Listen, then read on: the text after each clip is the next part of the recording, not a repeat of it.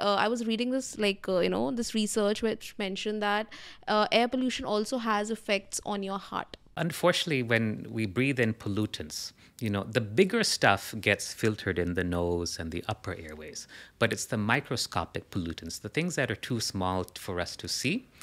Scientists call them PM10 and 2.5, and there are other pollutants as well. But we'll focus on these two because they're the most common and most important from a health perspective.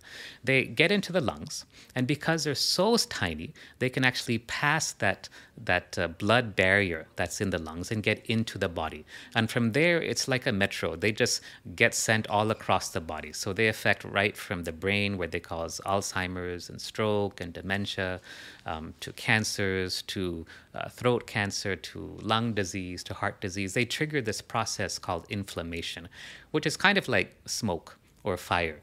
And this inflammation can cause a lot of damage. Now, there's other